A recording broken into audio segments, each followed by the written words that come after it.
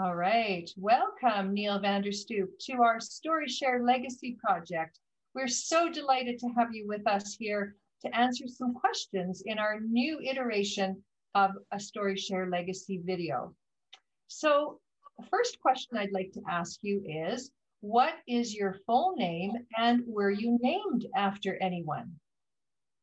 My full name is Neil Gerald Vanderstoop, but in the native language where I come from, which is Holland, my full name is there Cornelis Gerardus Vanderstoop.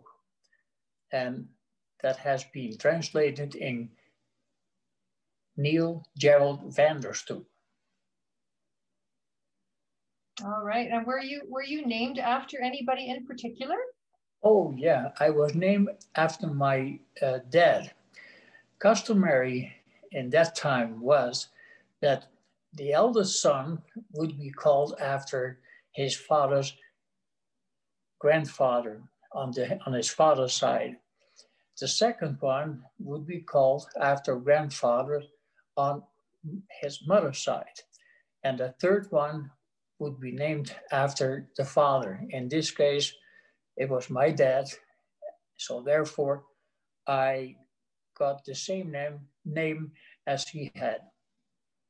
Very cool. So can you tell us where you were born? I was born in the Netherlands, more popular Holland, in the city of Haarlem in 1930 on December the 28th. All right. What was your favorite part of growing up in Haarlem? My favorite thing in the city of Haarlem was that we were living on the outskirts. There was lots of green space, lots of cows, lots of water. And for us kids, that was an unbelievable playground that was never boring. So what did you, sorry, go ahead.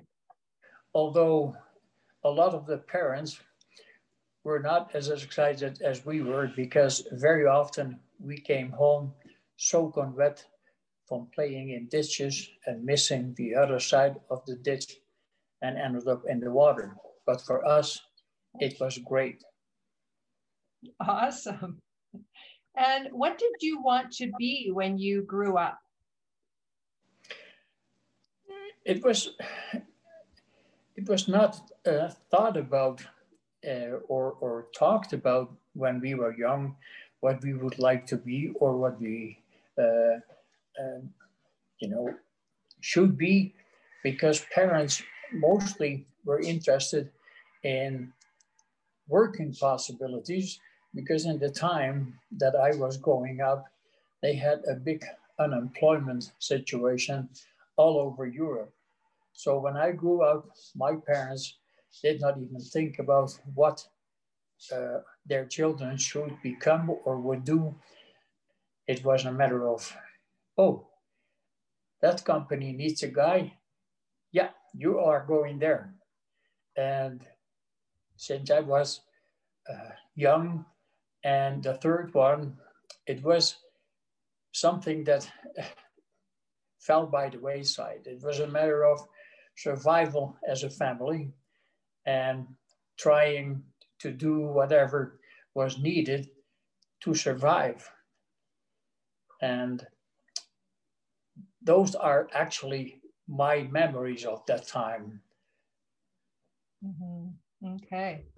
Well, it was a hard time too, of course, to be growing up, because it was during World War II, right? That you spent a good portion of your childhood. Mm-hmm.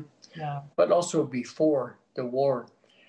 Actually, looking back, for a lot of people in the country I grew up in, it was an exciting situation that there was war, because war meant work. And they really could not care and probably did not care what the consequences were eventually.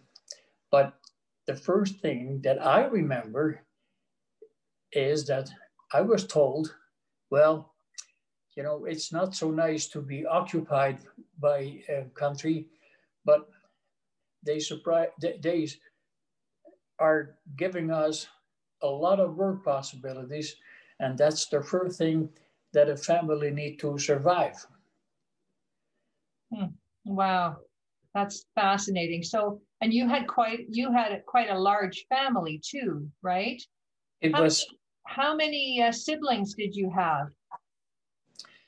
I had 8 siblings, 2 sisters, and 6 brothers. Wow, so that's a lot of mouths to feed. But it was in that time again, you know, there was a lot of control from big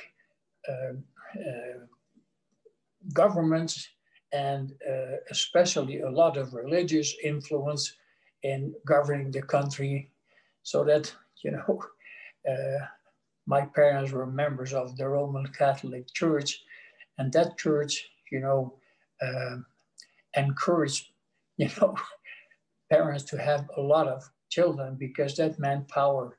The more, the better. Sure, sure. Because they were future little parishioners.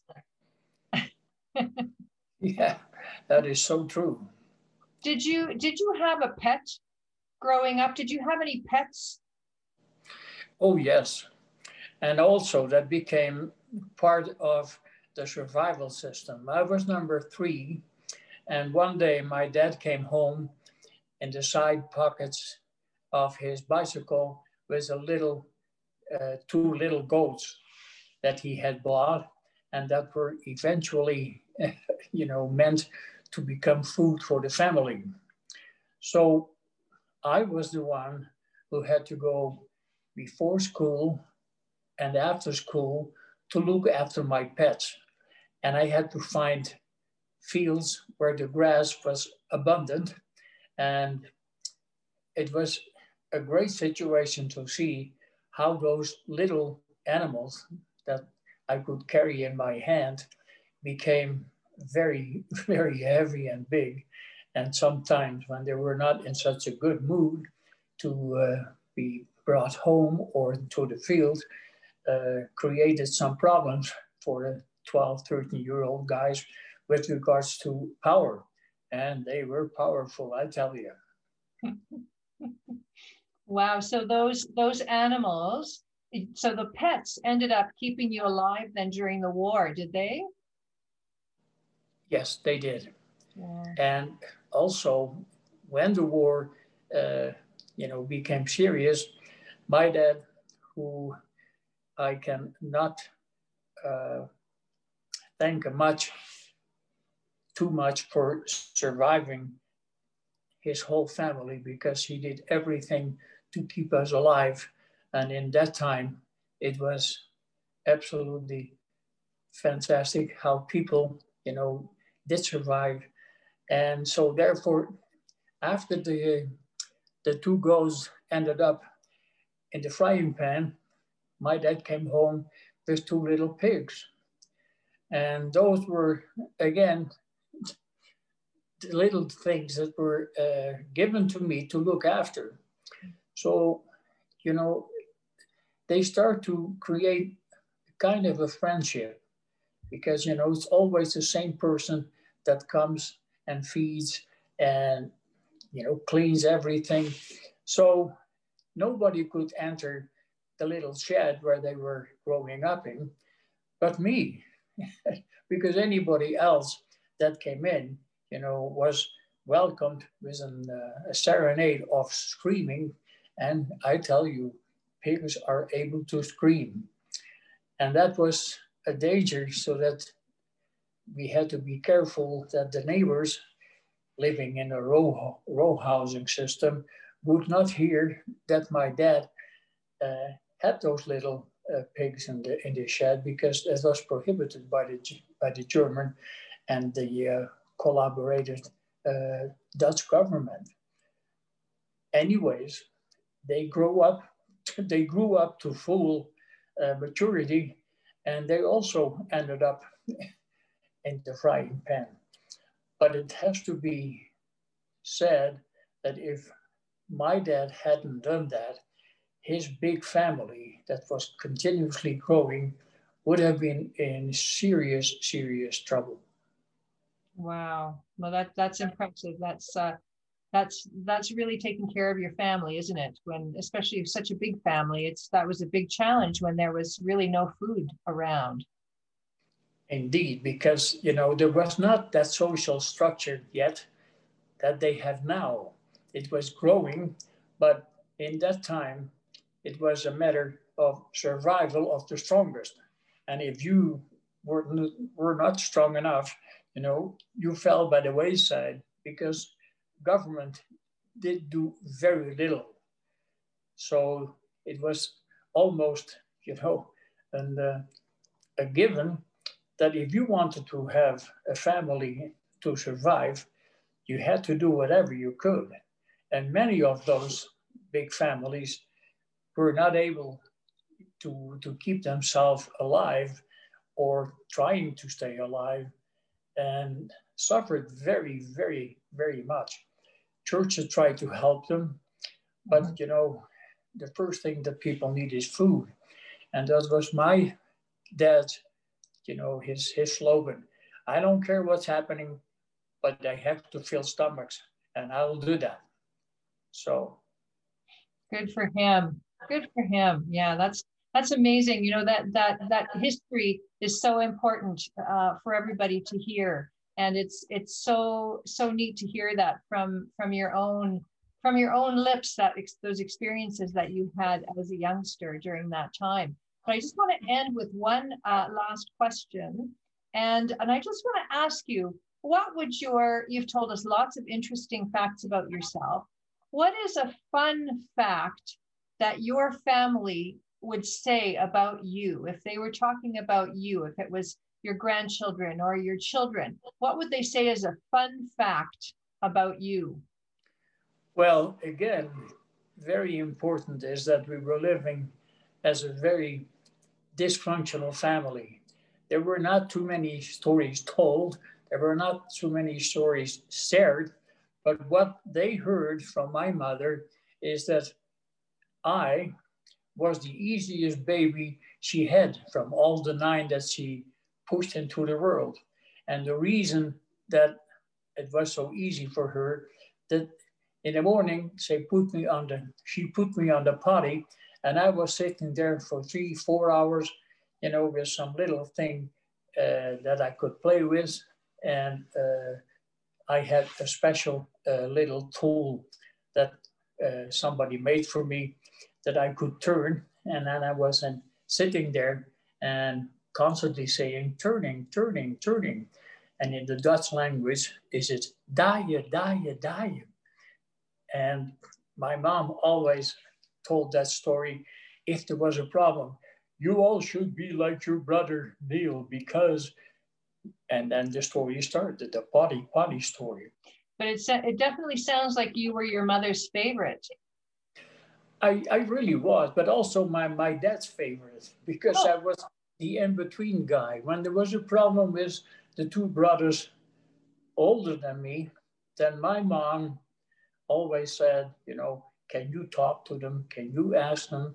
Because, like I said, as a family that existed of 11 persons in one room who had absolutely no connection with each other, which caused a lot of dysfunction. It was very difficult to accept for me, because as you can understand, if I had to go and represented my mom to my brothers, it was not very welcome. If mom said to me, could you ask your brother that he will pay the boarding money, because that was customary too. As soon as she started to work, you had to pay some money, to get the family going. And if I asked him, you can imagine what his answer was to me. the younger ones, you know, were very easy for my mother to say, okay, Neil, take the kids, bring them to bed, and then that's done. So I went upstairs with my youngest brothers, and I was maybe 10, 11, 12 years old, that I had to bring them to bed. And I didn't want to scream or suppress. I told them stories, and they were always geared to heaven, angels, be good, because that is what we were grown up with. You better be good. Being the favorite definitely came with a price, didn't it? It came with a price. Anyway, I just want to thank you so much for sharing those stories today. And obviously, you're still a very good storyteller, just the way you were for your younger brothers and sisters. So thank you for sharing your answers with me today. And thank you for participating in our legacy project. Okay, I thank you for the opportunity that I could share some of what happened to me. And I am very, very interested and curious how this will work out in the future. And I wish you lots of success.